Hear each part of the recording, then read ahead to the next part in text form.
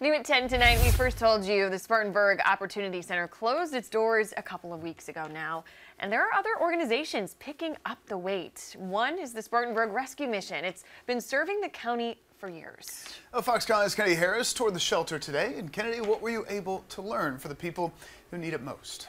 Yeah, the Rescue Mission is the largest shelter in Spartanburg County with just under 100 beds. Still not enough to fill every need, but new leadership at the shelter is leaning on personal experiences to touch others' lives.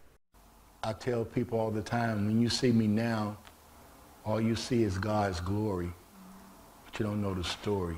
Dr. Roy Williams is the Spartanburg Rescue Mission's new director. 7 different services each week. Only 5 months on the job, he's learned his way around the 3-story building, but is still adjusting to his role. We have to be ready for whatever challenge, because we have people that comes in with crisis. Offering addiction recovery, counseling, meals, chapel services, and a structured routine. We have about 68 beds, and on the women's side, we have 28. It's his own story that drives him. I was fortunate enough to graduate from high school, go to college, but the thing about it is I had a lot of resentment and anger, and I acted on it.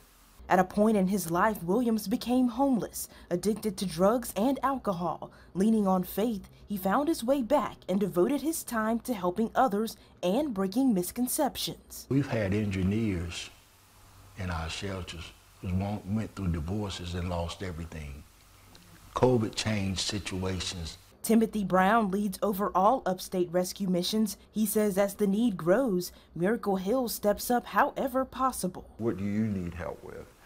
Some people come in that all they are looking for and all they need is a bed temporarily until they can get employment. So we provide that opportunity. For Williams, his work is a reminder of his past, but it's also a testimony for the people he helps. If it happened for me, it gives them hope that it can happen for them. And if you're wondering how you can help, Miracle Hill relies on donations and volunteers. They say the best way to help with homelessness is to support the organizations that work with the homeless. Kennedy Harris, Fox Carolina News.